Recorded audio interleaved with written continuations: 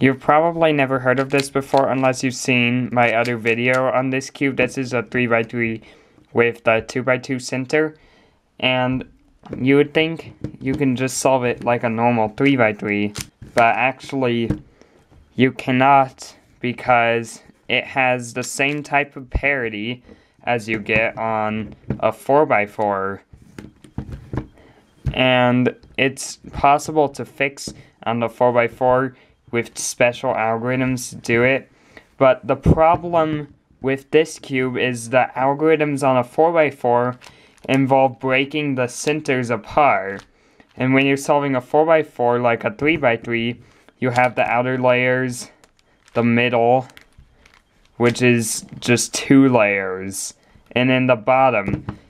You cannot break the middle apart and make it like it's a 4x4. That means that if you get that same parity, it is not possible to solve on a 3x3. In fact, if you do the 4x4 algorithm using these layers, it's just like doing it like this instead of like this. So I'm gonna show you possible parity cases you could get on a 4x4.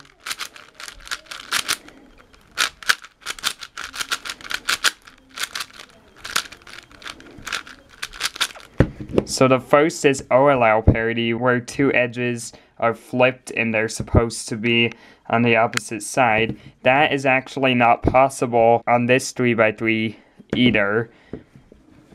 And but the algorithm for solving this also involves breaking up the centers. I'll show you what the algorithm is. It's R prime, U2, L prime, F2, L, F2, R2, U2, R, U2, R prime, U2, F2, R2, F2, and that involves breaking the centers. The second one, which you can get on this 3x3, is called PLL parity. It's where either 2 edges are flipped on the opposite side, and then you could get either 2 sides solved, or you could get something like this, or this needs to be here, but these 2 are flipped, or these 2 are flipped. It's just like where 2 edges are flipped and where they're not supposed to be. If you do the flipping algorithm that you do on a 3x3, it actually doesn't work. It just does that, and now you have these 2 are switched. So the only way to fix that is breaking up the centers, and on this cube there is only 1 center, so that's why it is not possible to solve on this cube. So if you get something like that, then it usually means that you put the centers in the wrong place, and you should solve it all over again from a different center. So I'm gonna do the algorithm to fix this. It's W2, double R2, U2, and then middle R2, U2, double R2, double U2, and that fixes that. And now when you get something like this, then you just do R2, and then you do U clockwise 3 times, and then R prime, U prime, R prime, U prime, R prime, counterclockwise 5 times, and then just turn the top once and bring the right down, and that would solve it. But on this cube, that is not possible because there is only 1 center.